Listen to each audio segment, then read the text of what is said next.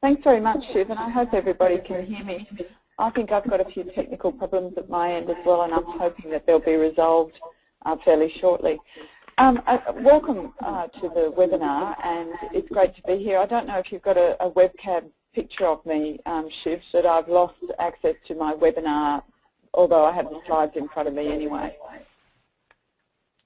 Shiv, perhaps you could just let me know if you've got access. Yes, we can see your webcam, yes. I can't see you, but it's okay.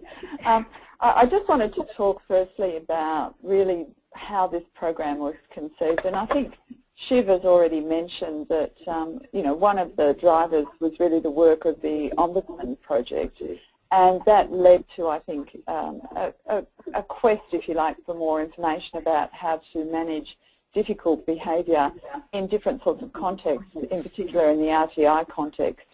And of course, all of you have attended the two-day program that was put together with Justin Toohey through the OIC. And I just wanted to recap briefly on some of the things from that program that will be extended in this webinar. And basically in that program we talked quite a lot about using communication skills to communicate better with applicants and in fact all stakeholders involved in RTI matters. And as part of that conversation we talked about the importance of having procedural explanation and how that could impact on the way that people dealt with a problem, and it might even assist in terms of lowering anxiety levels. We talked about the importance of summary, and that's really when you're summarising back to make sure that the other person's heard correctly. We also talked about using reflection, and that is when you use direct words back to a person who's raised something with you. That not only shows understanding, but it also gives you a chance to check understanding. And really the purpose of summary and reflection are not only around empathic listening and showing that you are listening carefully, but also if the other person has a disability or is just anxious and confused and may not be taking everything in, summary and reflection skills are critical in ensuring that they're actually understanding what they're saying and that everything is clear between the two of you. We talk quite a lot about listening skills and the importance of listening for a few minutes uninterrupted, particularly with some folks. And then we talked about some more specific skills. And when we talked about more specific skills, most of you will remember that we did a lot of work around the Harvard 7-element program, and that using that both as a preparation tool and also as something to assist you on the way through your negotiations. And of course, one of the things that we also talked about was that you really have to determine in which sorts of matters it's worthwhile to negotiate. Now, one particular skill area that we talked about, which was derived very much from Bill Eddy's work, and Bill will be talking shortly, is around connecting with what are known as behaviour statements. And that's really showing through your listening skills, through direct communication, that you are showing empathy, attention and respect. And there are examples that we used in the materials. For example, you might say to a person, I can understand that this is difficult and frustrating. And again, you might say that you do want to pay attention to what's going on and listen carefully to what the person is saying. And also showing some appreciation that the other person wants to resolve the issue and it's difficult for them to raise some of these issues with you. Showing empathy, attention and respect is often a really important piece of connecting so that you can understand what the person wishes to say to you. And again, all of this is around communicating more effectively. Now, this really leads us into a piece which I think Bill is going to mention as well, and it really is about the fears about using different strategies with different people.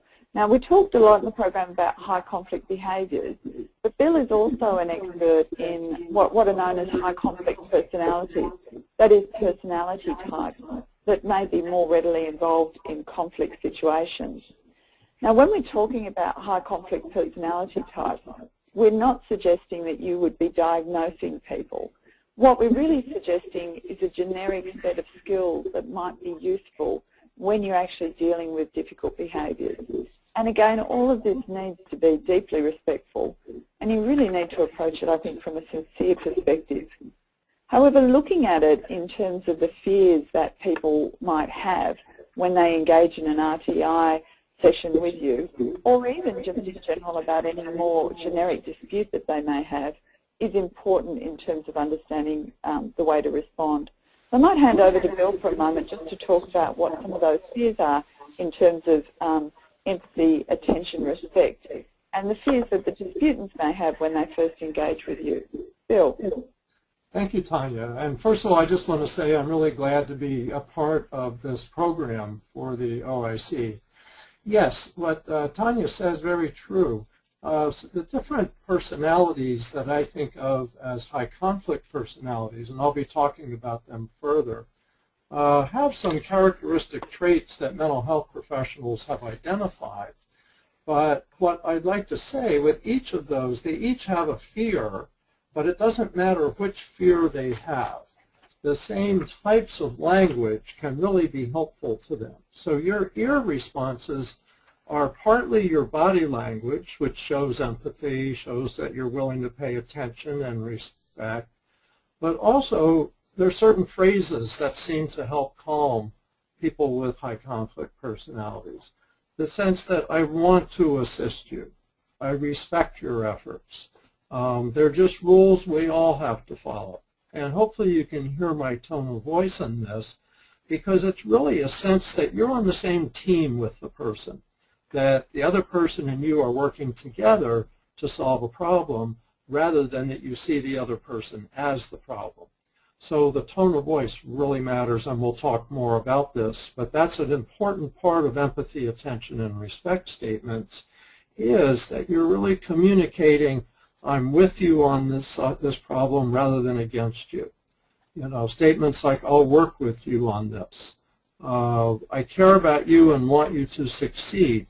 The idea here is people with high conflict personalities need more than simply a reflection of what they've said. They need to get a sense that you're invested in helping them. Now, you don't necessarily have to say you care about them. It really depends on the situation. But you want your tone of voice and the words you use to imply you're working with them rather than against them. And that's probably the most important part of the threshold of working with high conflict personalities, is that you want to be seen as a friendly person rather than as an enemy. So that's all I want to say for now, but I'll get to these other personality types in a little bit. I think, Tania, you were going to pick up a little bit more here about the ear statements. Yeah, I've got a slight issue with my webinar at the moment, and I'm just wondering, could you run through what some of those fears and concerns are, and I'll jump back in a moment. Sure. I think really some of the drivers and some of the concerns that people have are really derived from what we discussed a lot in the seminar, which is really a cycle of distress that happens with people once they get into particular behaviours. And that fear is that really that there may be an internal distress that a person feels, but they may see that really as being a result of external factors. But Bill, I'm just wondering if you could jump in. I'm just trying to reset my webinar as we speak. Sure. Yeah, I can say more about that. The idea is these folks have inside of them a lot of these fears, and they trigger them themselves. So it isn't necessarily something you're doing or saying or being, but the way you are with them might help soothe and calm some of those fears they have. As I mentioned in the slide, being abandoned, being seen as inferior, being ignored, being dominated, taken advantage of. These seem to underlie the different personalities that I'm going to talk about in a few minutes. So the idea here is you're working with them, not against them, but the cautions about your statements include, this doesn't mean you believe them, doesn't mean you agree with the content they're saying, it just means you're trying to connect as a human being.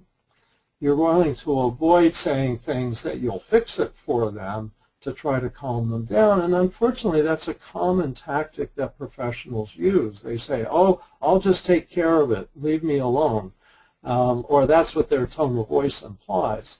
Instead, you want to be with them, helping them solve their problem with you not solving it for them. That's another very important point about high conflict personalities. They need to participate in the solutions, otherwise they fight the solutions. So don't do it for them, but stay connected to them. And you may need to repeat these ear statements again and again in a conversation. Sometimes it calms people down enough. And I like to say about 90% of the time, an ear statement really calms people enough so that they can then focus on problem solving. So you keep an arm's length relationship, not too close, not too rejecting. Also important to know is you don't have to listen forever. People with high conflict personalities have a lot of distress and anxiety, and so they can be very talkative. And you probably notice that they can talk and talk and talk. If you have the opportunity to hear them tell their story, that's great. But one thing to know about people with high conflict personalities is they don't get over it by telling their story. The average person gets it off their chest, then they feel better. People with high conflict personalities repeat the same story over and over again to different people, and sadly enough, they don't really feel better from it. Therefore, if you've had a chance to hear their story or you have limited time, is you can interrupt them with an ear statement and say something like, wow, I can see how important this is to you. Now, how I can help you today is to focus on this next task. So by saying that, you're not shutting them down as much as refocusing them. So think in terms of giving them an ear statement and refocusing them on something else, such as what you can do now. The other thing I wanted to mention is you don't have to use words for ear statements. Basically, your body language or tone of voice may help.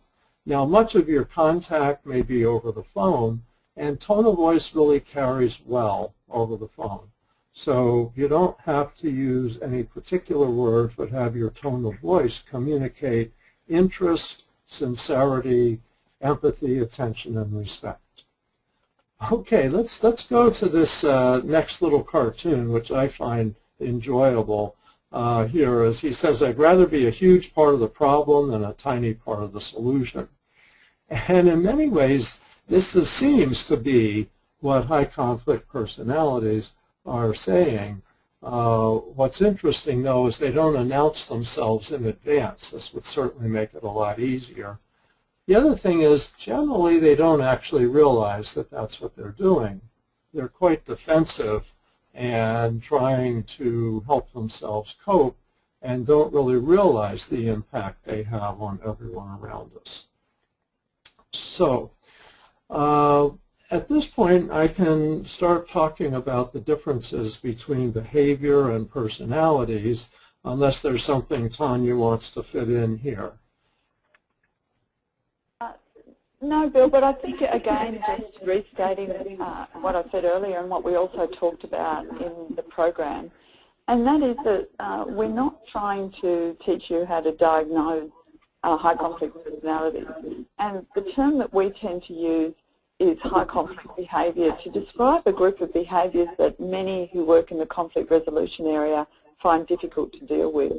So when we're talking about behaviours, we're talking about a range of behaviours, and you can see those on the left there, as those all or nothing type of behaviours, emotional extremes, extreme behaviours in terms of lying, stealing, spreading rumours, threatening violence, and focusing on blaming others rather than thinking about oneself. Now, those high conflict behaviours may actually stem from what's called high conflict personalities and may actually stem from underlying mental health issues. But sometimes they may also be related to situational stress. And I think, as Bill rightly points out, some people can show high conflict behaviours, we all can, when we're stressed and we're anxious and we're worried. For some folks, though, this is normally part of their operating existence. And although we're not teaching you to consider that in terms of diagnosis of personality types, we do think it's helpful to explore what some of those characteristics are in terms of high conflict personalities. So Bill, I'll hand back over to you. Okay, great. Yeah, and I do want to make this distinction. People are very cautious to not label people as having personality disorders or telling people they have a high conflict personality. On the other hand, I find that it's helpful to basically look at the difference here. And perhaps a good analogy is between behavior and personality is, for example, looking at someone who, say, has a drinking issue versus someone who's an alcoholic. You have a different approach. So what we're going to talk about today is different approaches if you think someone has a high conflict personality, although you can apply it to anyone who's upset. So basically, the difference with a high conflict personality from simple high conflict behavior is that they have a repeated pattern of high conflict behavior. It's not just the situation, and it continues to repeat over and over again in many areas of their lives generally. So they bring this personality approach, and personalities are known as how you regularly deal with feelings, how you regularly think, and how you regularly behave. So these repeated patterns are part of a personality, and so there's some things to know. First is they're consistently defensive, highly defensive about their own behavior. So one of the things we're going to emphasize is not trying to confront them on their behavior like you might do with a friend who's engaged in some high conflict behavior. So with these folks, when you confront them directly, especially angrily, their behavior tends to escalate instead of de-escalate. So they get more agitated rather than more calm, like a friend might if you said, hey, listen to me. So with these folks, ear statements help calm the defensiveness, but there's going to be other strategies we need to talk about too. Ordinary methods of conflict resolution frequently don't work if this is a high conflict personality.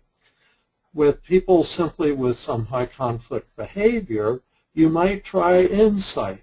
You might try logical arguments, all of those things that people are used to doing.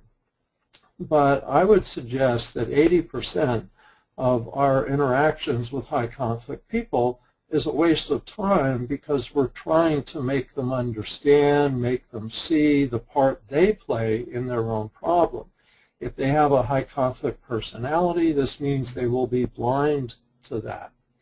And often I ask people to say, you know, what percent do the high conflict people seem to take responsibility for solving the problems they're in? And pretty universally, it's 0%. They really don't see any part, and that helps you understand it's a psychological barrier. It's kind of like a blind person. So let's talk about these issues of high conflict personalities. What's different about them from the average person? Number one is this lack of self-awareness. They really don't look at their own behavior in the situation and become very defensive if you want them to. They don't see their role in their own conflicts, and it's helpful to know that, so you're not trying to make them understand, make them see, all of that, having insight into their own behavior, all of that's a waste of time. It really will save you a lot of frustration if you don't try to focus on that, because it's part of the nature of the personality. The second is they don't change their behavior. Since they're not looking at their own behavior, they really aren't trying to change their behavior. In fact, they put a lot of energy into defending it, which is why negative feedback really doesn't help them. They just put all their energy into defensiveness. So they're stuck in this cycle of high conflict thinking. And we have to pay attention to our responses because it's easy to trigger and reinforce this cycle of high conflict thinking when that really isn't your intent. The third part is they externalize responsibility. They say things just happen to them. They chronically feel helpless and vulnerable and powerless. And so their interactions with people are trying to gain some kind of control, some kind of power over other people, and that leads to their bad behavior. So if we can back off from focusing on their past behavior, etc., we can help by focusing on the future, and we're going to talk about things you can do. So understand that their efforts to attack others, control others, come from their problems, not from you doing something wrong. And one of the sayings that we have with High Conflict Institute is, it's not about you when you're personally attacked. So don't focus on defending yourself, focus on getting them to the next task and understanding what we're going to talk about in a few minutes. But keep in mind they're preoccupied with specific targets of blame. It may be a person, or it may be a group or an organization, and they go through life trying to find out who it is that's causing them all their trouble. And it's really a misattribution, because the problem is mostly generated from within. Here's another example of a cartoon with someone who just experiences this: lack of self-awareness, lack of behavior change. Basically, he's saying, what sort of flowers say, I promise to obey the restraining orders? And I always get a chuckle out of this, because he's not looking at himself at all and doesn't realize how he got into that situation. And the problem, the pattern continues. And his own defensive behavior, he's trying to hold on to this relationship, will probably get him put in jail. Of course, if he sends those flowers, that's third-party contact, and that violates many restraining orders. So the idea here is understanding that they don't understand their own past behavior and don't put energy and time into that. Now, let me talk about some of these different personalities and see if you, later on when we get a chance for questions, if you have any here. The first of these 5 is what I call, for practical purposes, the love you, hate you personality type. Mental health professionals see the extreme version of this as borderline personality disorder, but as Tania said, we're not teaching you to diagnose personalities, just wanting you to be aware of patterns of behavior so that you change your strategies. And certainly don't ever tell somebody you think they have a personality disorder. Your life will become much more difficult from that point forward. So characteristics, they fear being abandoned, clinging and manipulation. What would that look like in your practice? A lot of phone calls, a lot of demands for attention. They're often doing that not because of the issue, but because they want to feel that you're connected with them, that you care about them. They may seek revenge and vindication if they feel they have been abandoned. And they're going to show you, they're going to prove to you. And some of your repeat applicants who keep coming back and coming back are trying to kind of hold on to this relationship, but in an angry way, because they don't like being abandoned. When they feel that their case is over, it often feels like abandonment to them, so they stay aggressively involved. Their mood swings may go quickly from being quite friendly to being quite angry. And then you think, oh, they're so angry they'll never talk to me again. Then they calm down and become friendly again. It's a disconnect. So the thing to do, and let's go to the next slide and talk about what some of the responses might be, is really staying calm and matter of fact when they get angry. So you don't want to go on the roller coaster that they're on. You basically want to stay calm, matter of fact, even though they're angry, even though they're really friendly, because it can go both ways. Listening briefly with empathy and giving them ear statements, telling them, wow, I can see your frustration, and I want to help you succeed here. So let's help you move on with your life and do what I can do. Here's what I can do for you today. They like feeling that you're invested in them, even though you don't want to sound like you're too close to them. So acknowledging that they're upset and then focusing on them, what you can do next. Having clear boundaries is quite important with this personality type because they push the boundaries. They want special treatment, and it's important not to give them special treatment. Just matter-of-factly say, you know, I can't do that, but this is what I can do. Being consistent and predictable. If you want to communicate by email, responding to that. If you're communicating by phone, responding to requests for phone calls. The main thing is this moderate emotional range of behavior coming from you tends to calm them down somewhat and help you build the future of working together with them, brief as it may be. So that's some thoughts on the love you, hate you type of personality. Bill, I think we're going to go through to what's known as the narcissistic type. And I should point out, too, that the estimates about how many or what percentage of the population falls within the 4 types that Bill will be talking about today varies. And I think, Bill, you've referred in the past to a study in 2002 and another one in 2008, which suggested that as many as 15% of the US population may fall into one of these categories or actually meet a DSM-4 category in relation to mental illness, and that's the amended DSM-4. I should point out that the DSM, and I think we mentioned it in class, stands for the Diagnostic Statistical Manual, which is currently a new version is coming out. And it's not known whether, in fact, that new version will mean that there are even more people that fall within some of these different types because they've been regraded. However, what Bill is using is some very rough measures. Now, often when I go into a workplace dispute, I will hear that somebody else is a narcissist. And of course, you know, this is problematic because it's always problematic, I think, when people diagnose another person as a narcissist. But I think many of us have encountered at different points people who act in a very superior manner. And perhaps we might talk about that, if you like, personality type now. Sure. And let me actually briefly comment on the DSM. And I'm glad that you mentioned that and that the results,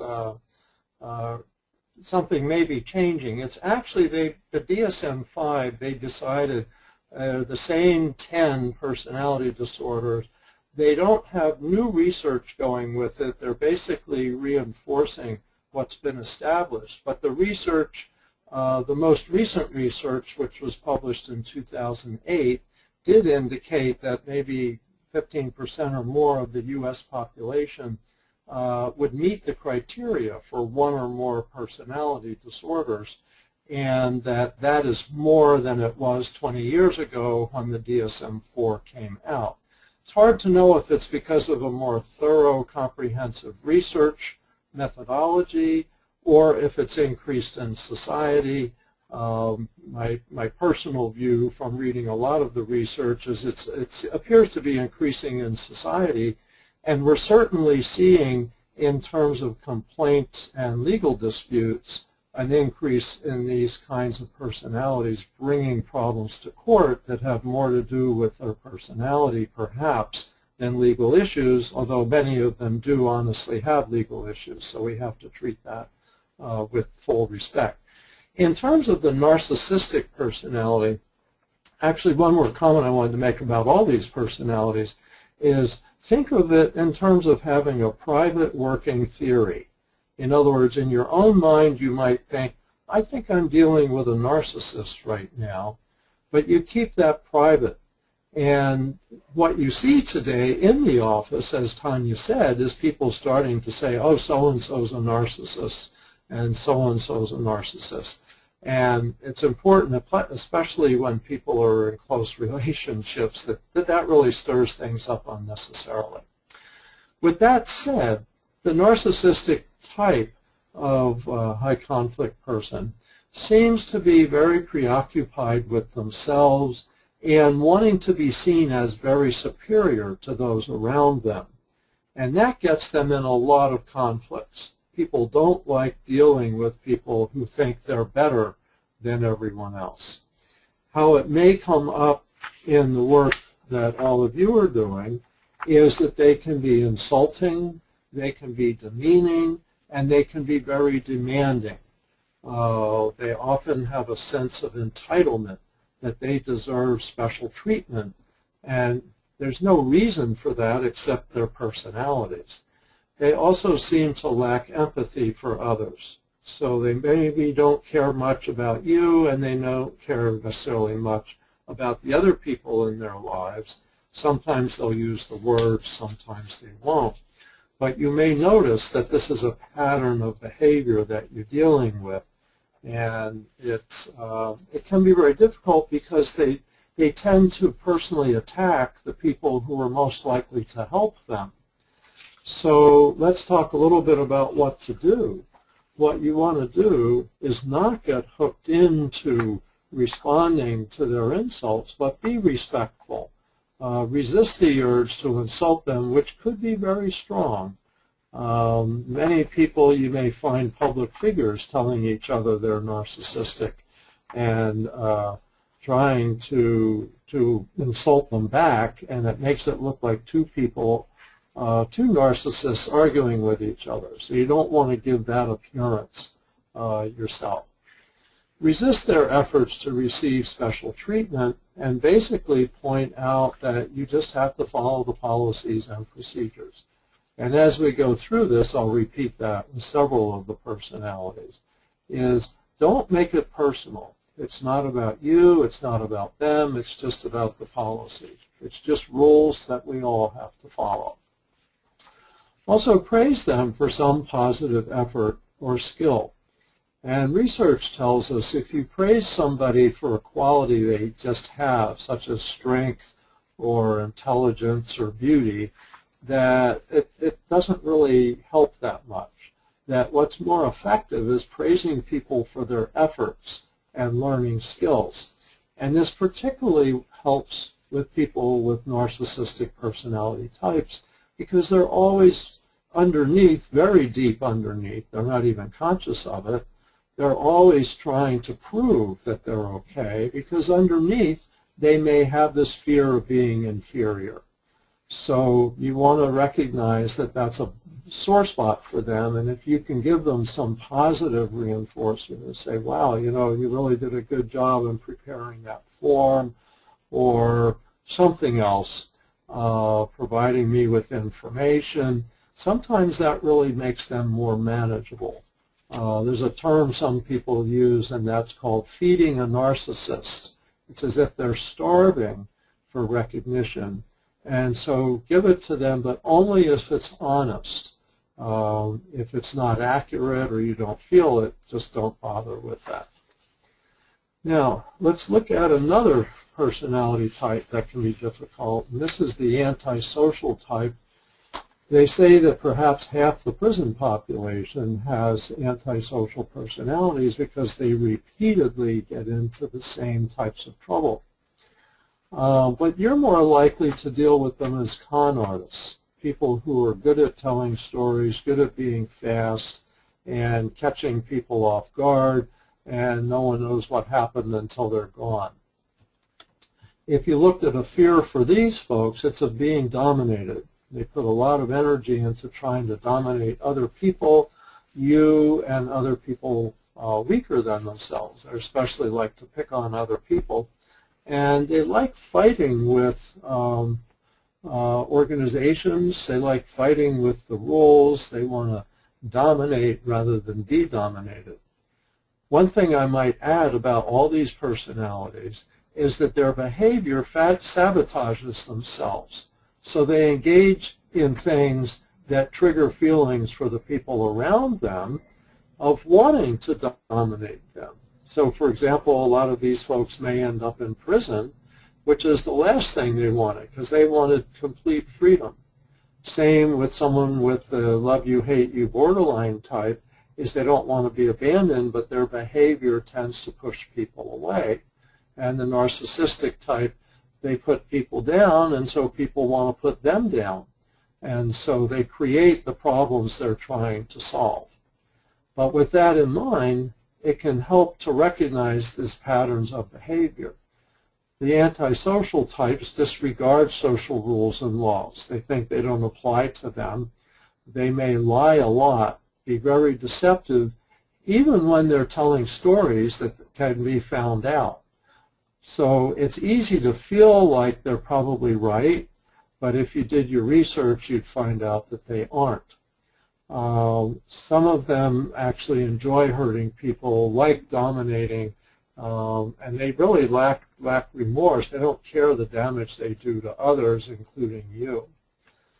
So some thoughts in dealing with this type is basically maintaining a healthy skepticism. In general, you can do this with everybody. I have a saying that I never believe anybody more than 95%, including myself. I never know when my own brain is playing tricks on me.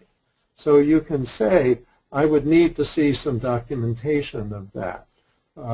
It's okay to say, you know, I'm not sure, or that sounds unusual. Can you back that up with something? But doing that with empathy, attention, and respect. Paying attention to your gut feelings. With antisocial types, you may feel that there's a little element of danger here. You're getting into dangerous territory, and that's because they're pushing into, they want to push people to do favors that shouldn't be done. People get in trouble sometimes trying to help out antisocials. So it's okay to set limits with them, but do it respectfully.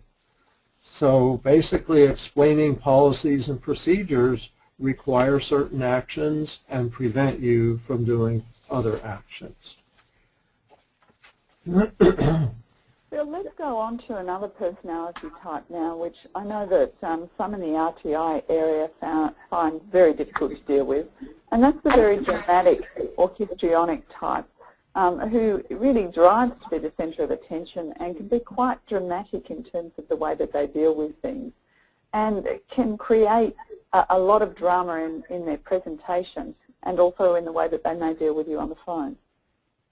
Yeah, I'm hoping that society in general will start learning about these personality types, because people get taken in by them and then make your work much more difficult. So realizing that this is part of who they are, that the drama is just kind of stirring the pot and a drive to be center of attention, rather than necessarily that there's any issue that goes with the intensity of involvement that they have. So and all of these are unconscious. You can't say, look, you're trying to be the center of attention, cut it out. They just get more upset and defensive. So instead, it's, well, I can hear how concerned you are. Sounds like this is an important issue to you. Now we're going to need to move on to the next task or topic. So when you think about it, the drama that they bring is something that you can gently listen to briefly and then interrupt the drama and move on to other tasks. It may take extra time to get work done with them that might take a little bit of time with someone else. Something I do is I make notes before I meet or talk to someone I think has a histrionic personality. I make notes of what I want to accomplish, because you easily forget that when you're dealing with someone with one of these types of personalities. Now, basically the last personality I want to get to is the paranoid type of personality that feels, I'll be betrayed by you. I can never trust you. And this type of personality is seen by some as the most likely to file complaints and lawsuits against their employers and against the government and against the police, because they really do honestly believe that people are out to get them, harass them, etc. So they have these endless doubts, and it's really sad when you think about all of these, because they're creating the problems they're trying to solve. They alienate people and then wonder why people turn against them. One thing is they can bear long-term grudges, and you won't necessarily even know it. So it's helpful to keep your correspondence and relationship communication clean throughout. So you always have empathy, attention, and respect for them, and are communicating clearly and with repetition. That's something I might add with these folks. It's not unusual that you need to repeat things several times for them to be absorbed. These folks tend to fear and expect conspiracies against them. And they may see the government as having a conspiracy against them. They may see you and your colleagues as having a conspiracy against them. This comes from inside of them, and you can't persuade them that there isn't a conspiracy against them. You can say there isn't, but then focus on empathizing with them. Say it must be hard to have that concern, but let's look at what we can do right now. A lot of it with these folks is moving on to what you can do for them rather than what you can't. So be reassuring to them. Don't be trying to threaten them to accomplish things. That's the real button trigger for them. And let them know you don't have to do or know certain things, but again, that the policies require you to do certain things. So you really don't get stuck in arguing about who's right, who's wrong, who's good, who's bad. Just say, my hands are tied, I can't do that, or this is a requirement I have to do. So this often can help in calming these folks and trying to work with them. So let's look at, let's see. I think we're going straight to a live poll now, Bill, just in terms of those questions of have you ever dealt with a high conflict personality? And we'd actually like our audience to vote. I think at the moment we've got 43 people online as part of the webinar, and this will be presented as a video presentation. So the first question that we have voting around is, have you dealt with a high conflict personality? And the responses are A or B. And Shiv, I'll just confirm that you're dealing with that live poll result. Yeah, so that's our first question. Yeah, so now that we've heard a bit more from Bill about what the different types of high conflict behaviour are, we've just got the poll to follow on from that. So I'll launch that now, and the attendees should see it come up on their screen. So if you could vote. We'll close it in a couple of seconds. It's been pretty quick.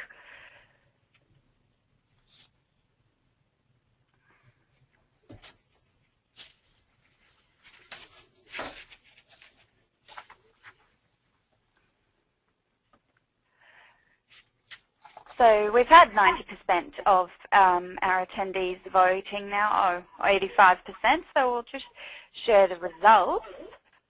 But as we can see, Tania, there's an overwhelming answer, so I'll hand back to you. Okay, no, but it's not surprising. I mean, in a sense, it's a little different from the statistics that I think Justin had when he did a poll in relation to OIC matters. But of course, I think most people within their family, their friend group, their workplace, aside from within the OIC and within the RTI context, have had high conflict personality issues. So it's a lovely lead-in to one of the next segments that we're doing, which is really additional skills to deal with high conflict personalities. But we might just check on the frequency or the last time that people dealt with a high conflict personality. And we have another poll coming up now. So if you can just vote on this about whether in the last day, the last week, the last month, or the last year, and we'll just give it a couple of seconds for those poll results to come up. So Tania, we've just got, we'll leave it open for a few more seconds, but most people are voting now.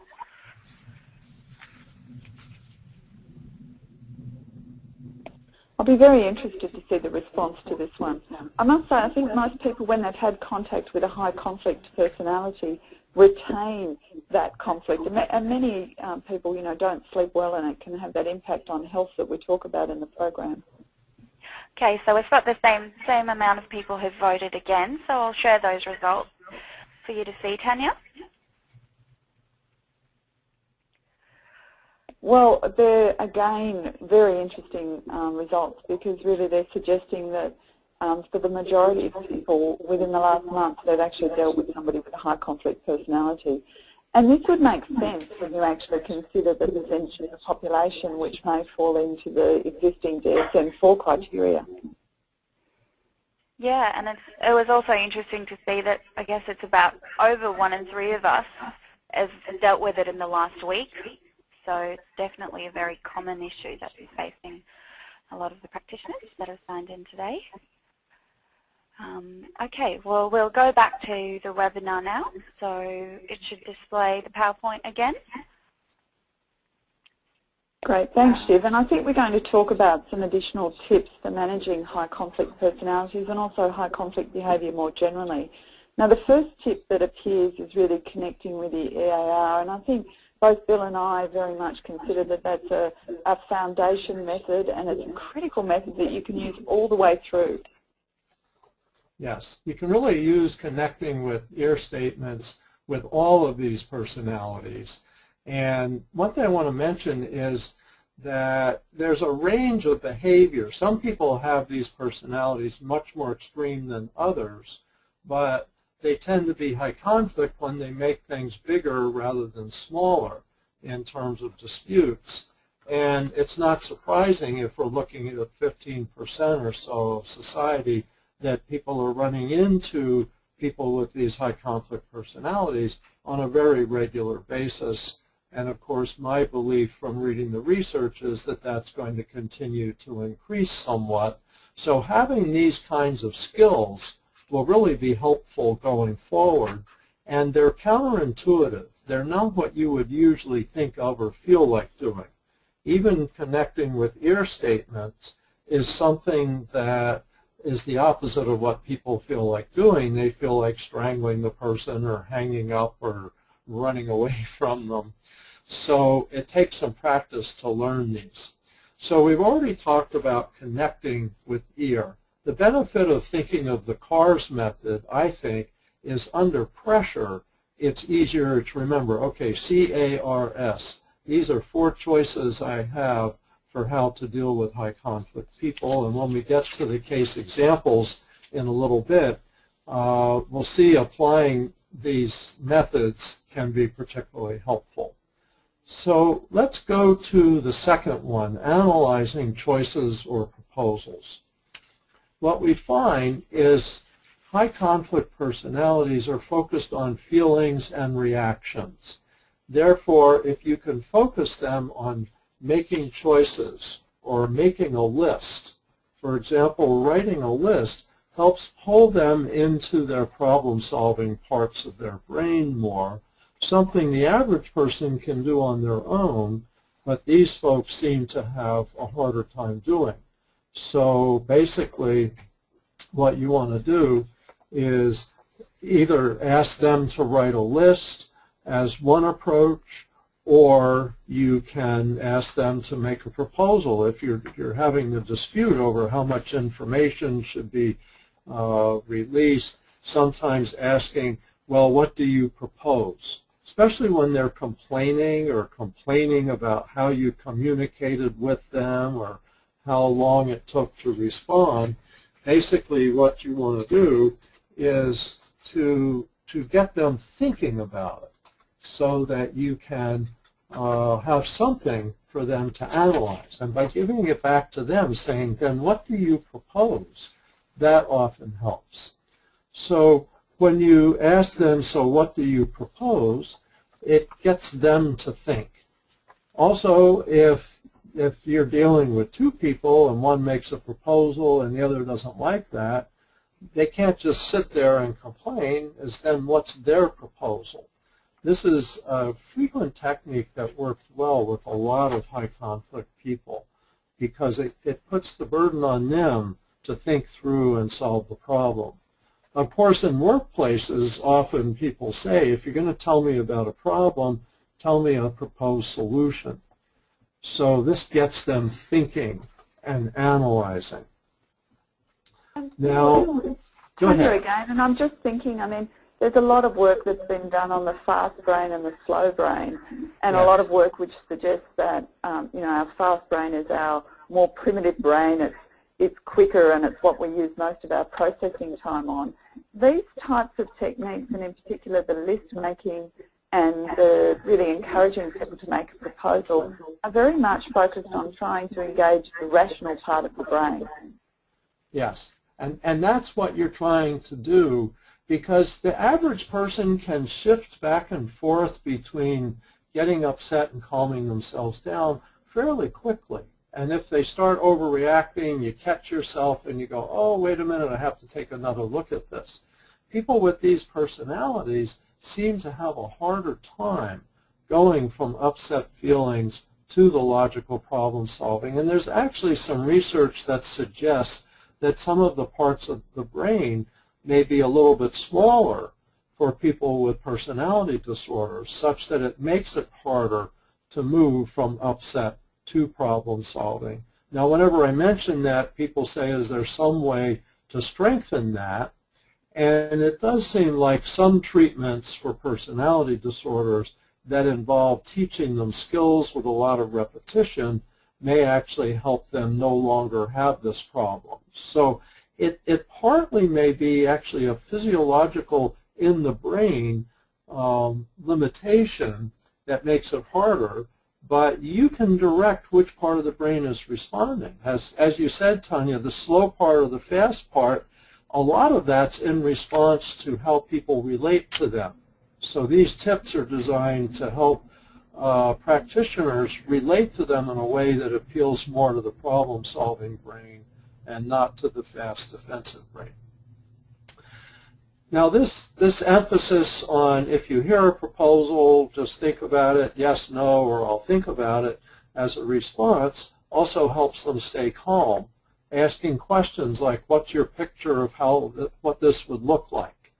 And if they don't like a proposal, proposing something else. The idea here is these are different techniques you could use, writing a list, asking for proposals,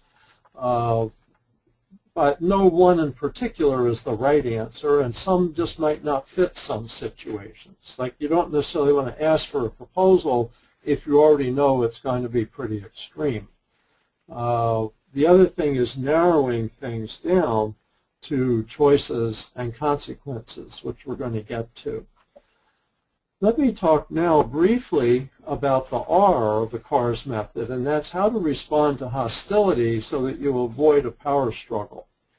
And there's several phrases that you can use that don't accept the challenge that high conflict people repeatedly give you to start a fight. So when they say something, you can say, you might be right. I wasn't there. Let's focus on what we can do today. Here's how I can help you today. So it's not a direct challenge to the way they think, and it's not engaging in the fight. I find often I can just shrug my shoulder and say, you might be right. You know, I'll never know. I wasn't there. Let's look at what we can do now. Also, there's a method we call BIFF responses, B-I-F-F. And this is especially helpful when you're corresponding electronically, whether it's by email or some other form, or written letters. Keep them brief, focus on straight information, have a friendly greeting in closing to keep the tone positive, and firm. That means you end the discussion or you give two choices with a deadline. And we have more examples with that, an article called Responding to Hostile Mail. There's also a book that I've written called BIFF, Quick Responses to High Conflict People, that explains this much more. It's becoming such a big problem these days, and you can turn those conversations around. What I find is people feel good about themselves when they've written a BIFF response, rather than feeling agitated and like they got down in the mud with the other person. This is a way to stay out of the mud and just basically keep it matter of fact. Now, one thing I want to always say here is keep in mind, I recognize that in Australia, a BIFF means a fight. And so I want to suggest this is a BIFF response. So if the other person's trying to start a fight with you, rather than fighting back, is it's responding to a biff in a way that doesn't continue the fight. So that's one thing I learned when I was down in Melbourne a couple of years ago. Now the last one is setting limits by explaining choices and consequences. And with this, high conflict people take a lot of things personally. And so I've kind of hinted at this before with the different personalities. You want it not to be personal. So the more that you can make it external and say, the law requires me to do this, or our policies prevent me from doing that, that's really much more helpful in terms of these folks because it doesn't make it a personal attack on them. And they are so used to being personally attacked and just escalate and make it more difficult. So this way you're working with them, not against them. And just whatever it is, if there isn't a policy on the issue but you think there should be, say I'll get back to you in a day or two and then go make a policy. Because one thing we know with high conflict people is they find the loopholes, they find the gaps, and we do actually get better policies as we work with these folks. So this is basically another way of helping them. So this is the 4 cars: connecting, analyzing, responding, and setting limits. Now, there's a lot of high conflict people that may have had an abusive history, and so they're used to not having an influence over how things happen to them.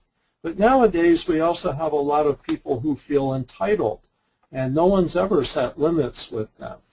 And if we take a look at the next slide, we get to see an example of that. Basically, people aren't used to having to have people say no to them. You may be the first person who's saying no to them. So don't be surprised about that. Just follow through and be consistent. So, for example, this guy says, "To be frank, officer, my parents never set boundaries." And so now you're seeing people starting to have consequences. And in a sense, this is what you're doing when you're setting limits, saying what information they can have, all of that. They don't like that because they're not used to people saying no. So in your calm, matter-of-fact, empathy, attention, and respect statement, you're saying, sorry, but I can't do that. The policies and the law prevent me from doing so. So that's basically the idea here, is when you're setting limits, you can use ear statements and let them know, I can understand, this could be frustrating, and emphasize they have a choice. It's up to you. Here's the consequences of these 2 choices, but it's up to you. So, for example, the guy in the flower shop in the first cartoon is you could say, you know, if you send those flowers, that's third-party contact and you'll go to jail. But it's up to you. And you can use that when you say no to people. Now, let's talk about high conflict representatives because people are reporting more problems like that. Many of them may, some may have a high conflict personality, but the majority generally are emotionally hooked in because of the intense emotions of high conflict people, which are very contagious. So they're hooked in, but they're uninformed. So part of it is just educating them about the situation, letting them know this is how it is, this is what you can do, what you can't do. In general, use these exact same methods. Ear statements, help them analyze their options, respond to misinformation or hostile information, and also set limits with empathy, attention, and respect, telling them what you can do and what you can't do. So take a similar approach. I've found that in many disputes that if I approach high conflict representatives as a high conflict person, they often become cooperative. Of course, don't let them know that's what you're doing. Now, we also have the repeat applicants. And these are really very likely your high conflict personalities because they have a hard time stopping themselves and they feel desperate to get other people to change because they're not solving their own problems. Remember, being logical with them is just going to miss the issue. They're not thinking logically. They're not focused on the past, on their own behavior. So it's better, matter of fact, calm, focus on what they can do, what their choices are, and what the consequences are. Over time, put less and less emotional energy into them because that's very reinforcing. If you get angry or frustrated, that really escalates them. So in general, with them too, just keep it brief, informative, friendly, and firm, say less and less, and hopefully they will slowly disengage. It sometimes takes quite a while, but if you express frustration, that re-engages them. So try to limit the expression of frustration with them. Okay, so basically this is the informational part we wanted to give you. Think of cars when you're under pressure with them, connecting, analyzing, responding, and setting limits.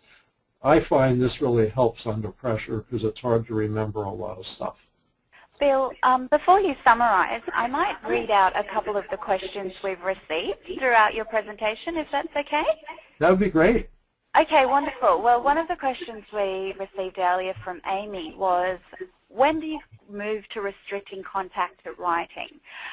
So what other options are there for managing your interactions over a course of a complaint process without having to restrict to writing, particularly? I lost some sound here. Are you hearing me? I lost some sound. No, I'm hearing you. Okay, I'll type the question in as well. But I think the question is, sometimes in the RTI context, what happens is that they will move to a process where effectively they require the applicant or somebody else even to put everything in writing because it's just too difficult to try and deal with them verbally. And I think Shiv's question, or rather Amy's question, was really around whether or not that worked and whether or not there are other things that you might try. And if you do move to a all-in-writing approach, whether or not there are any specific tips that might be more helpful than others. And I think we're just going to look at a couple of questions before we look at the case studies, is my understanding. Sorry, can you hear me now? Yes, I do. I hear you now. Sorry, Bill. Did you hear the question I read out from Amy? I think I got most of it, so let me start answering it and see if I missed anything. I think the question of going from personal communication in person to written communication can be one helpful way of reducing the intensity for them and just saying, from now on, I think it would be more helpful if I could communicate in writing with you, see what you have to say, and respond. And I understand our face-to-face conversations have eventually become frustrating, and so I think it might be easier for you if I were to communicate in writing now. So you make it kind of a solution for them. If you're too abrupt, that's the key with things, is try not to be abrupt. Just always have empathy, attention, and respect. And say, I mean, if you have a choice, is you could say, well, I'll leave it up to you. Would you rather speak in person or, through email?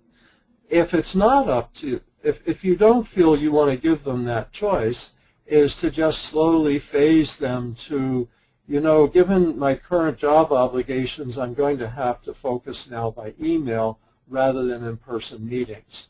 So talk about it matter-of-factly, as a problem to solve that's not because of them or because of you as much as possible. Does that answer the question? Yeah, that's great. Thanks, Bill. We've received 3 other questions, but I think the answers to the questions that we've received will be covered off when we go through .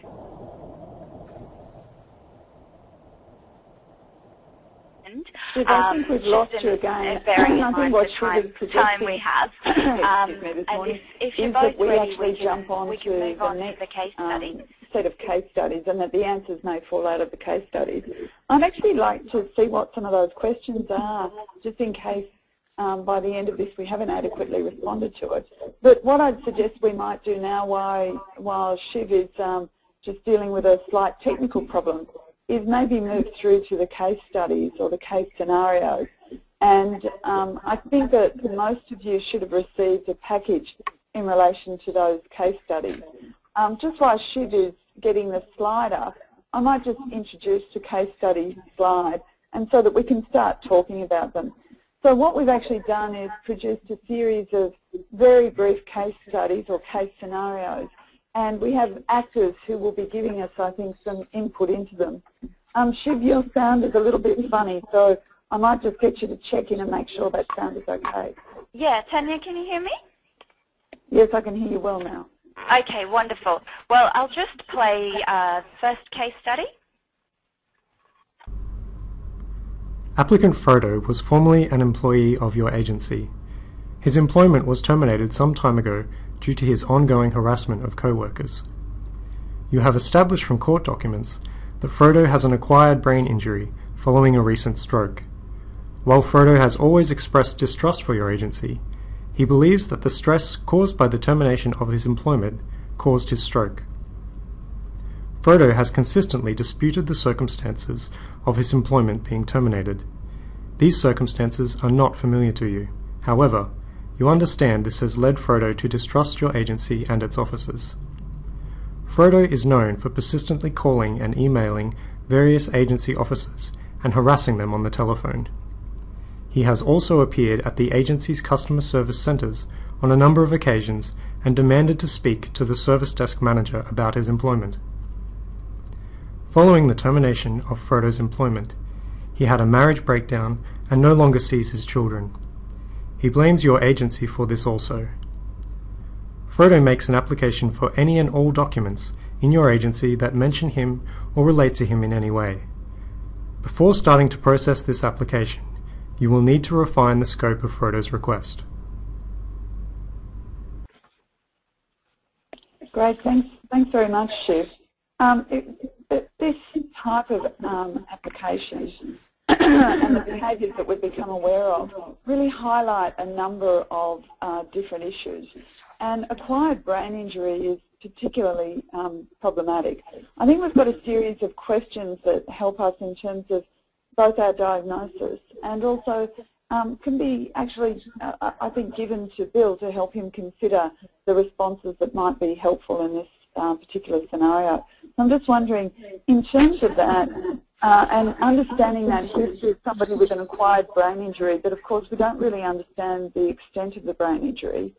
And it appears that as a result of that, or indeed other factors, there have been a number of significant relationship breakdowns that Frodo has experienced. So I'm just wondering, Bill, in terms of this particular applicant, what do you think the best technique is to gain some useful information from Frodo and help to narrow his series of requests? I think the most important thing here is to start out with connecting with him and giving him some ear statements. I've worked in psychiatric hospitals with people with brain injuries, and what's interesting is what people with personality disorders struggle with and people with brain injuries struggle with is the difficulty in managing their own emotions and having the emotions take over and not having a way to calm them. So if you can speak calmly to him and empathize with his situation, you know, it sounds very frustrating, and the way I can help you today is to look at how we might narrow this request so that it will be given full attention. And so I'd like to help you with that. If you can give me some information that might help me in doing that, or I'll tell you what I need to about how we might refine your request. So really, you really want to give the impression you're on the same team. Let's solve this problem together. Let's work together to resolve this. And that'll be real important because if he's got the brain injury, like I said, some people with personality disorders have some brain limitations. And so this is a really important piece. I just think with all of your situations that the first thing to think of is trying to calm the person by being on the same team. And I suppose, Bill, going to the second question, if Frodo starts to harass you during the discussion or behaves in an appropriate manner, how might you respond to that? There's two responses to this, really depending on the situation. One response, especially with someone with a brain injury but also personality problems, is to decide, is this a battle that's worth fighting? In other words, if their harassing behavior may be related to their frustration underneath, and if you can pay attention to the frustration underneath, sometimes the harassing behavior goes away. We know these are people generally who have difficulties, so that just confronting directly on that behavior is not acceptable may frustrate them further, feed into the cycle of high conflict thinking, and they may get more upset rather than less. So one option is to ignore that surface behavior and focus on what's the frustration underneath. But if you do feel that it's appropriate or necessary to focus on the behavior, is basically try to focus on giving choices and consequences. So you might say, now you're speaking to me in a very angry tone of voice, which I'm having a hard time listening to right now. So I'm going to need to end the phone call unless we can change the tone of this discussion. It's up to you, and I'll give you, a few seconds to think about it and then decide whether we can proceed a little more calmly or whether I should stop the call now and we should talk to each other later. So the idea is give them a choice, and of course if they continue to speak in a harassing tone, you might then say, okay, I see you've chosen to have me talk about this later, so I'm going to be hanging up now, but I will be available again tomorrow if we can try this a little more calmly. Have a good evening and goodbye.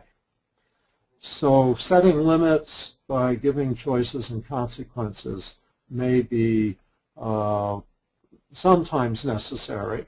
And as I said, other times you may just ignore the behavior and focus on the problem that's underneath.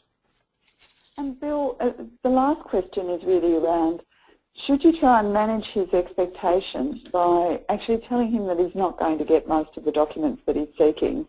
And at what point might you do that? Yeah, expectations are a big issue with high conflict personalities because they tend towards this all or nothing thinking. They think they're going to win big or they're going to lose big. So I think, again, matter-of-factly, you could slip into the conversation that, of course, we don't always get what we want in our applications, and so let's just do the best job we can and then see what the outcome is, because this is an area that's got a whole lot of rules and regulations about it, and we need to follow those. So it's always possible that some of this information won't be forthcoming, but let's see what we can do. So that's one way you could say it if you want to address that issue. Another is to realize that regardless of what you say, they're going to be upset when the news comes. And the average person, you might say, now remember I told you last month that you might not get everything you want. High conflict people don't remember. All they're doing is reacting in the present.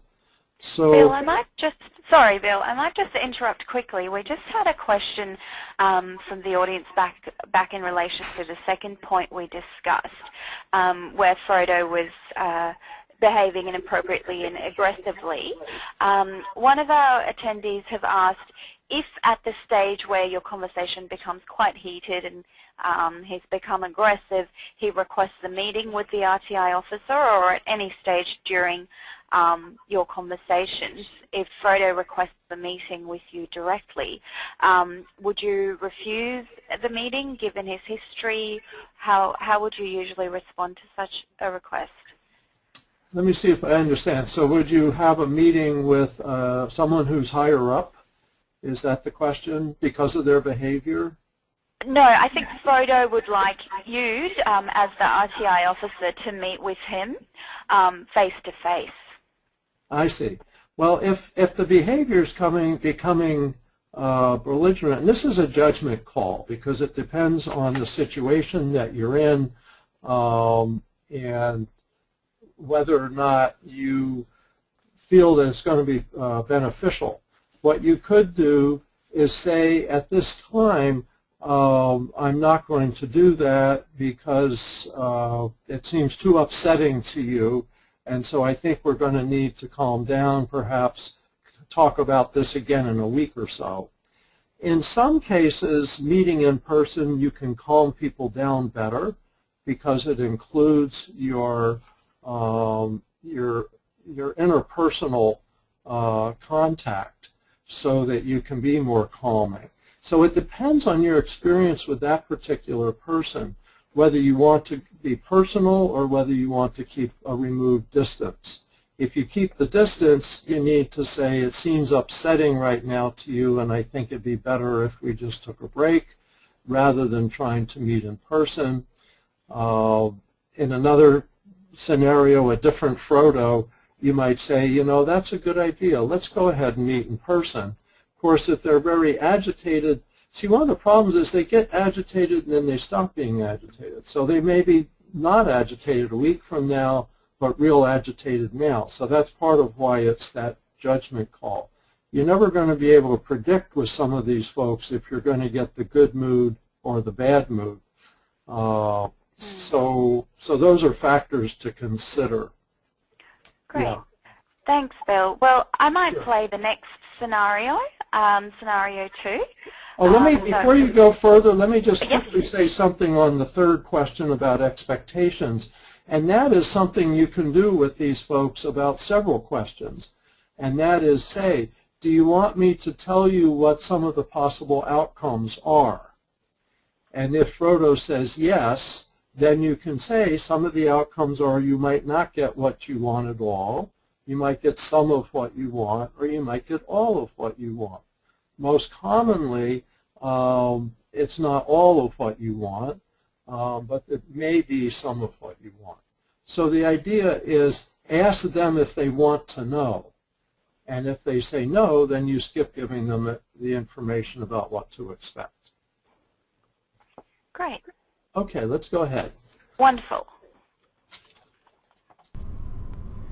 You send a document search request to Manager Mayhem of your agency. Within a minute of receiving your email, Manager Mayhem calls you and asks you many questions about who the applicant is and why they want the particular information. While it is not your usual practice to include the name of the applicant in your search request, you explain to Manager Mayhem that the applicant is from the media. Manager Mayhem then asks you many questions and interrupts you as you try to answer them. Manager Mayhem then accuses you of being elusive and obstructionist. Manager Mayhem tells you that you have no understanding of the political pressure facing your agency and that there is no circumstance in which they can give you the documents. Manager Mayhem says that if you continue to insist on having the documents, she will make sure that the documents do not exist. So this scenario we have here is just an example of a possible difficult behaviour that RTI practitioners can encounter from internal stakeholders. So just to begin with, I might hand over to Bill in this scenario whether you would continue speaking to Manager Mayhem.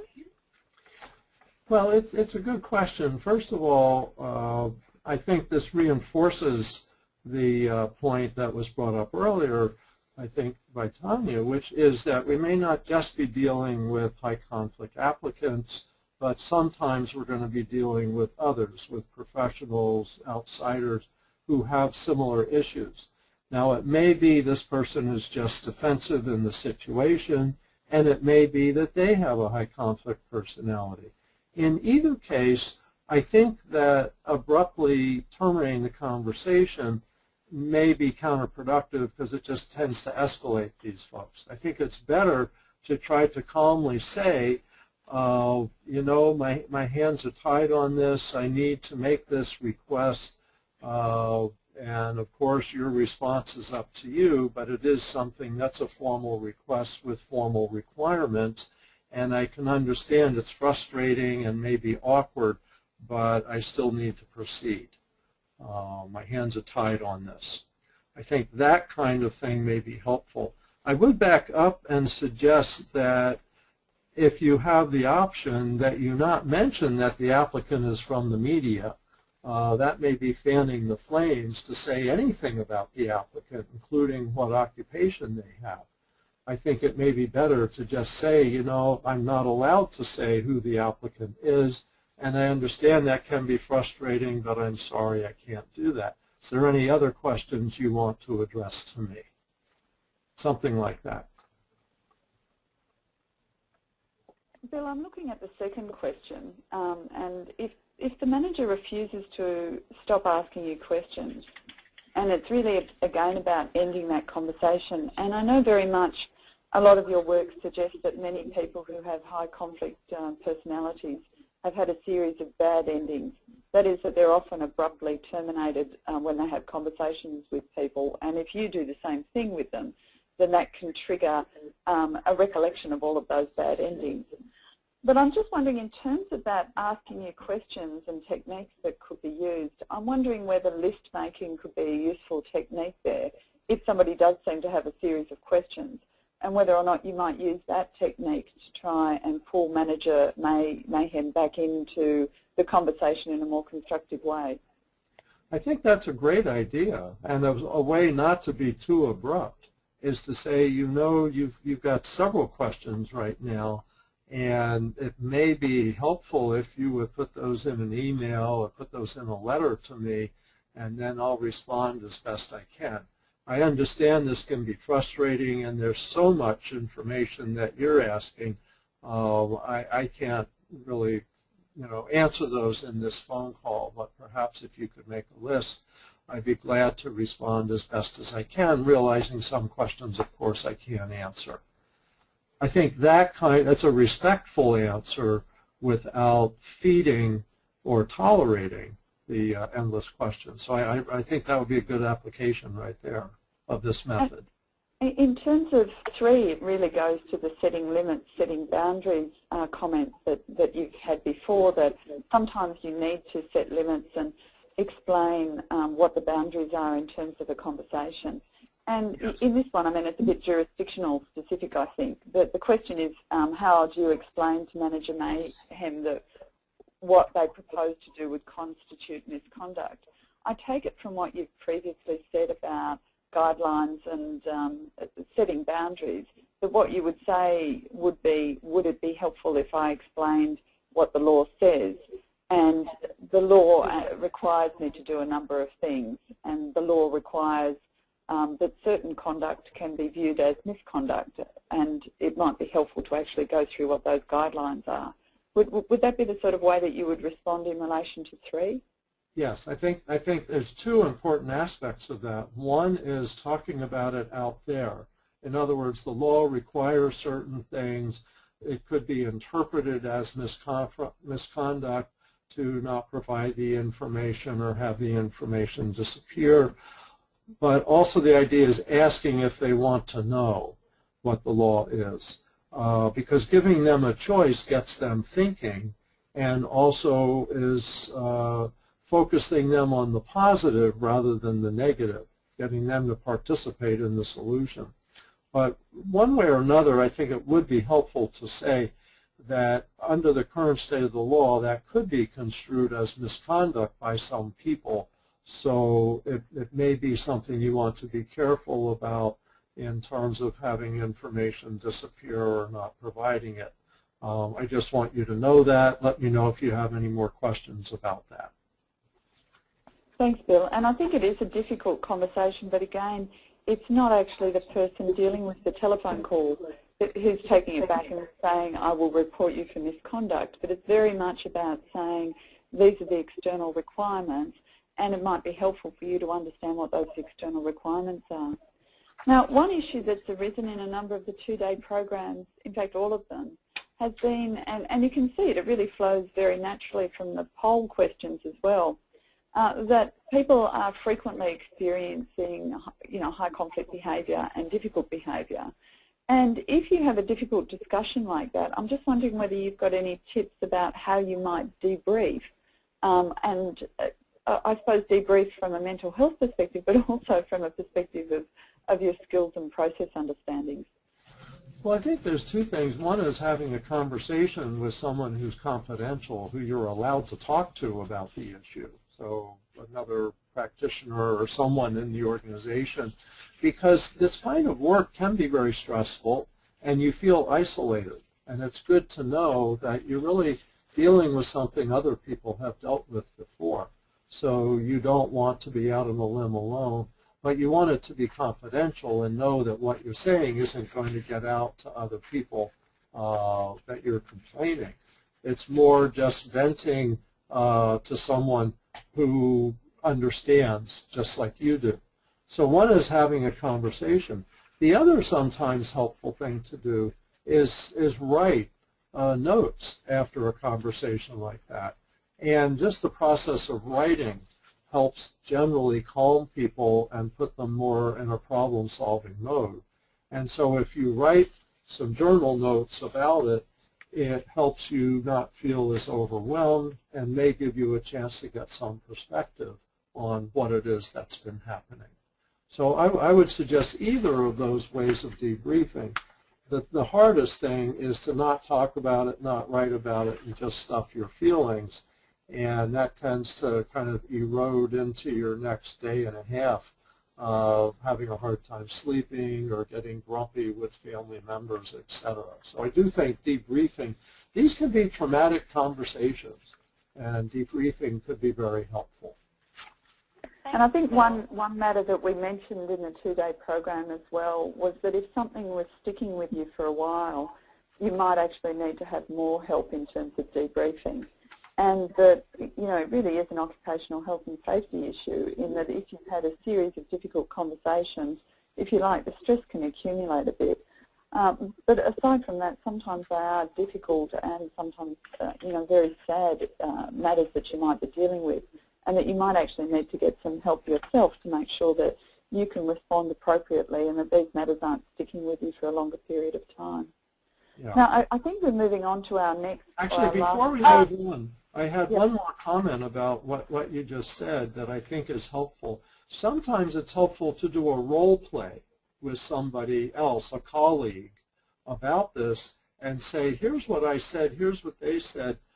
Let's see if we can try some different approaches so that you actually get to reenact it but feel that you've got some new strategies.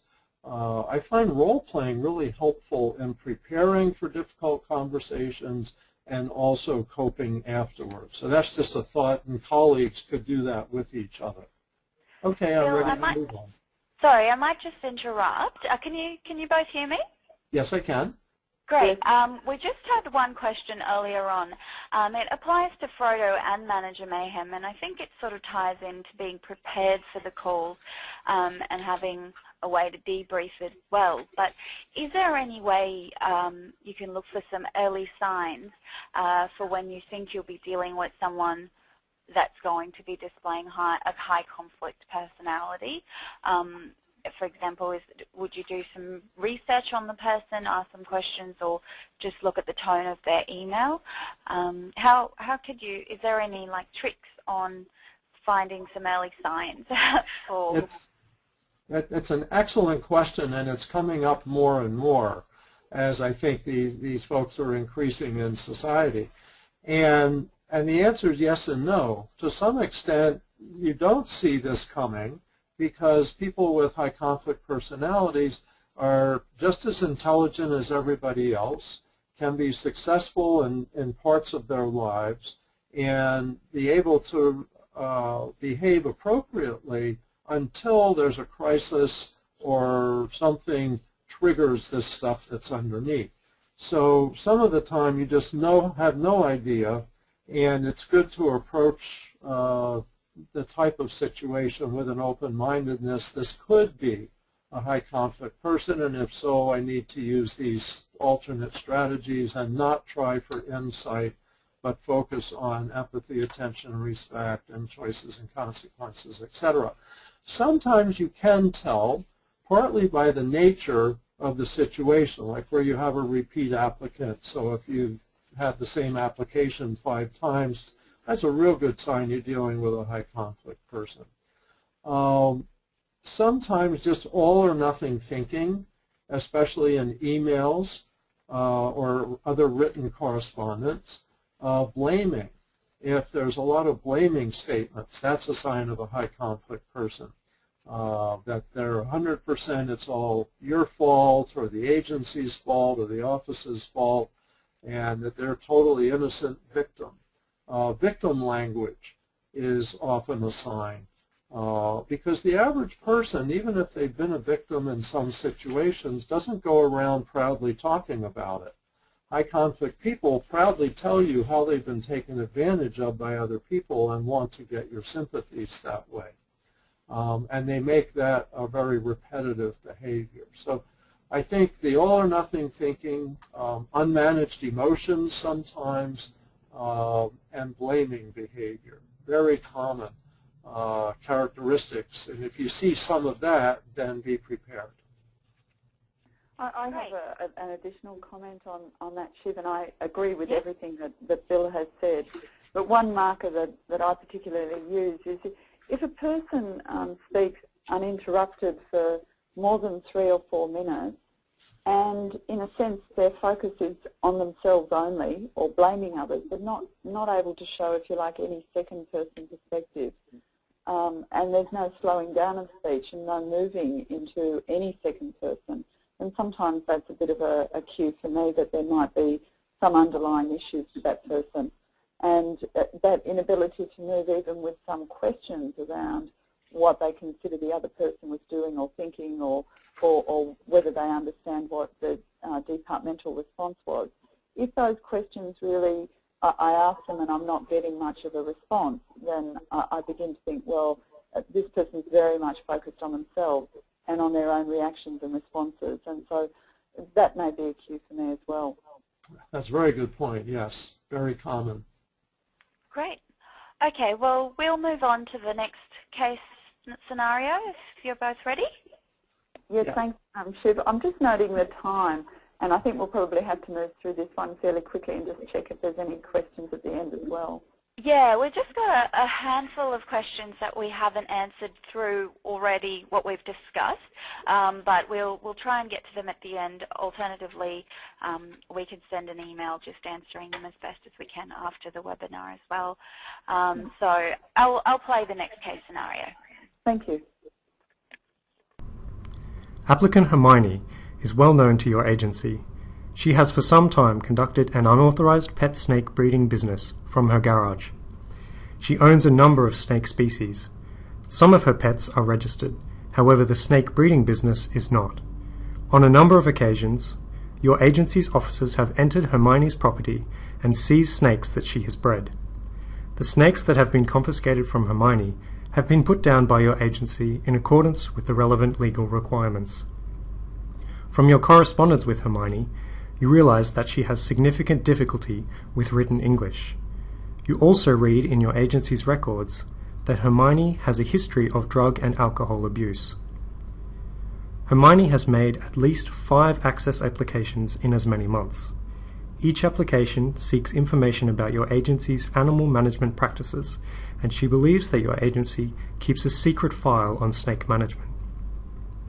Hermione has been told on multiple occasions that your agency does not have any secret snake management file.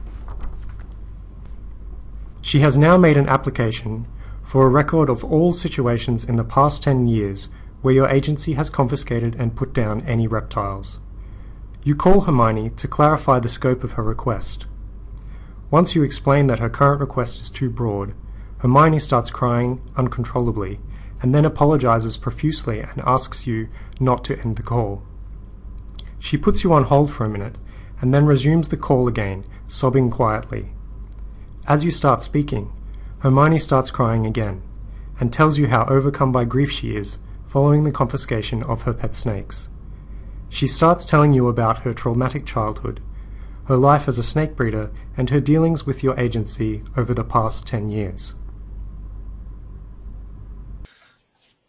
I think, Bill, if you want to jump in, difficult conversation and somebody who's clearly very upset and may have a number of communication problems. And I'm just wondering, in terms of that first question, is should you continue telephone discussions with Hermione? I think that this would be, in terms of an initial phone call where it goes like this, that you should have a patient tone of voice, be empathetic, empathy, attention, and respect. Clearly she got some mental health problems, inability to manage her emotions. She's stuck if she's been dealing with this for 10 years. So the first time you have a conversation with her is show the empathy, attention, and respect, and let her know there's some things we just can't talk about. They've already been discussed. They've already been addressed. So in a sense, start out with a fairly ordinary conversation, answering questions, matter of fact, empathy, attention, and respect. If you continue getting these kinds of phone calls, is shortening them and then switching over to written correspondence. Someone like this is not going to change regardless of what you say, unless they're in some kind of treatment program. She's really out of control with herself, and so you mostly just want to be respectful, but don't get stuck. Don't stay engaged. This is someone to slowly disengage with.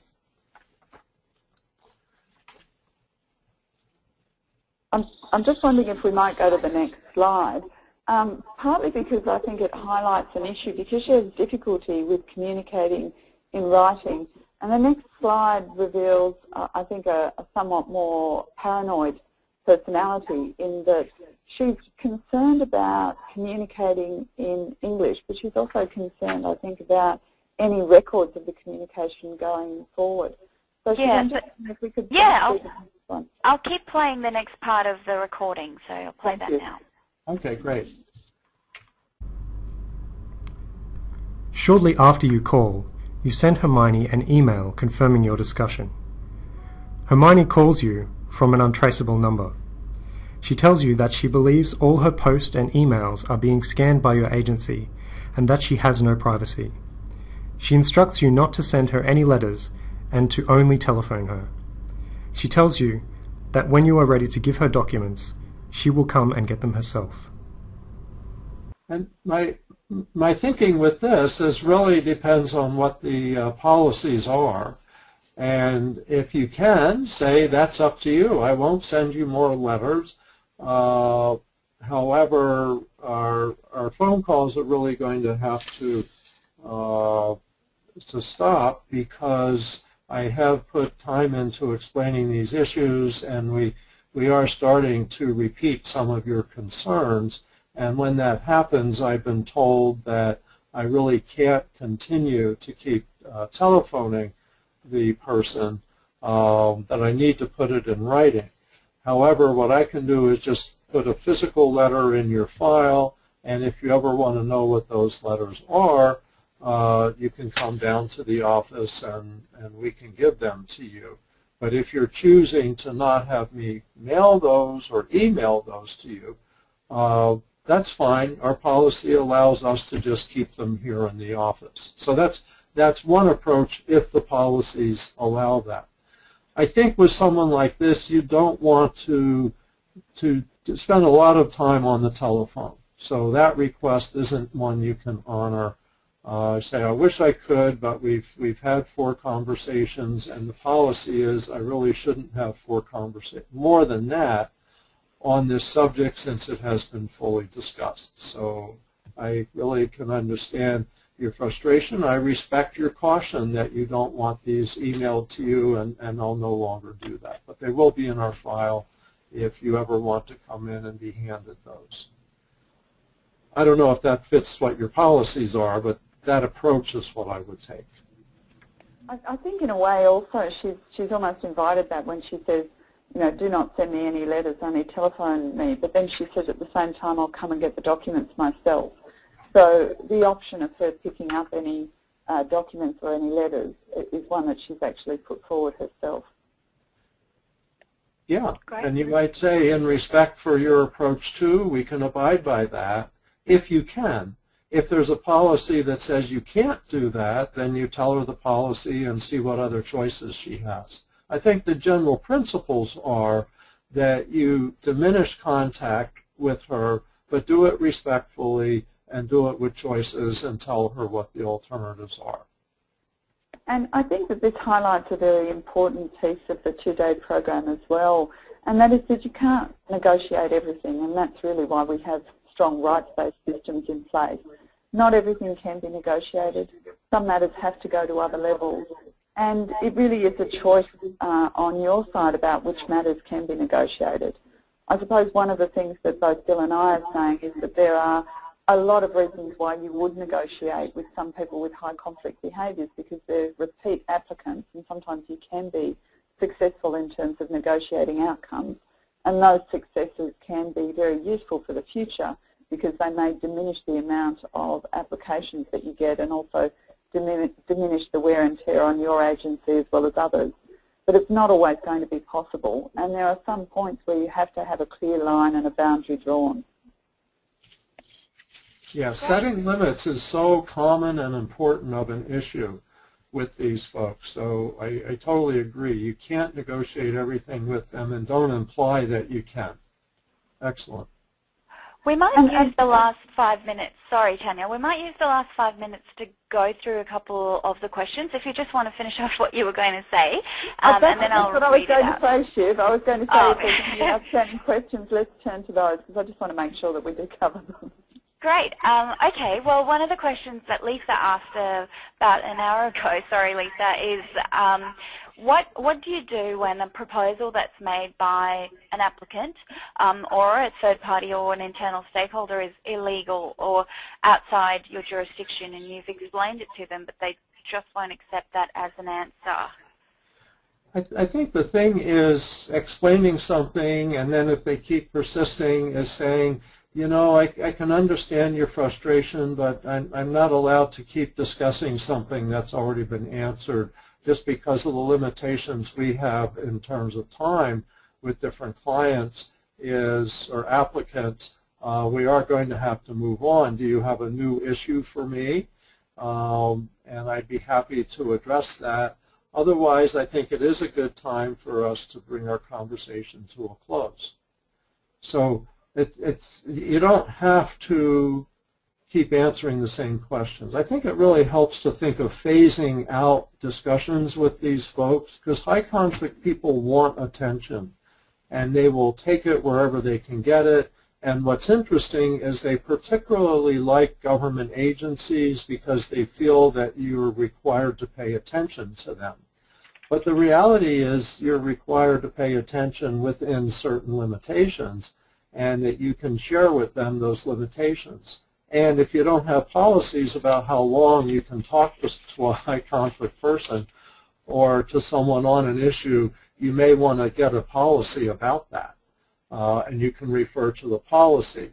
You know, once I've answered questions on an issue, I'm expected to move to other issues and then move to other cases. So I've really done what I can, and we're going to need to wind down this conversation now.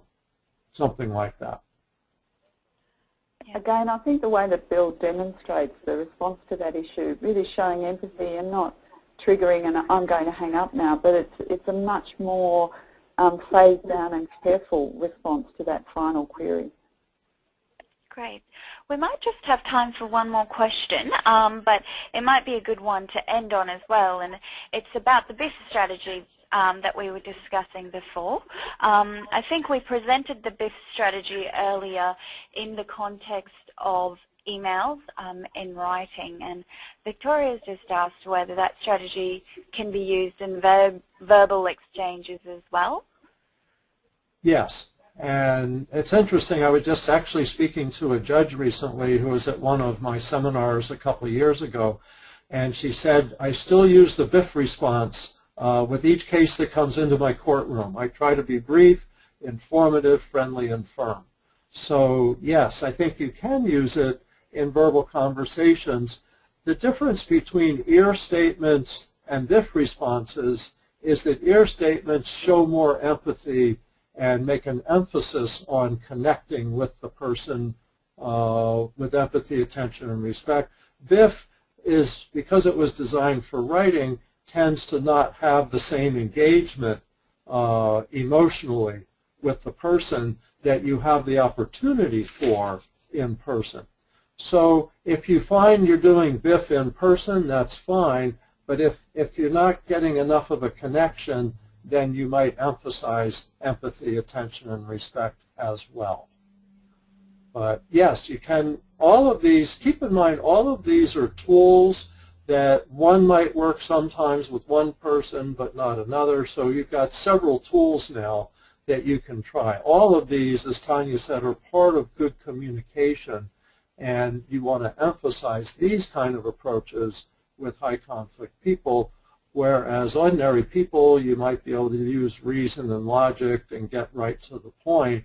With these folks, you really need to pay more attention to these emotional issues to help calm them down and then move forward with them. And Shiv, I've only got one comment about the friendly, firm part of BIF, which I think is very important. And that is, although you may feel quite agitated as a result of the conversation that you've had, and if it's been a difficult one, I think it actually takes quite a bit of work to make sure that you're maintaining a friendly and firm piece of the BIF.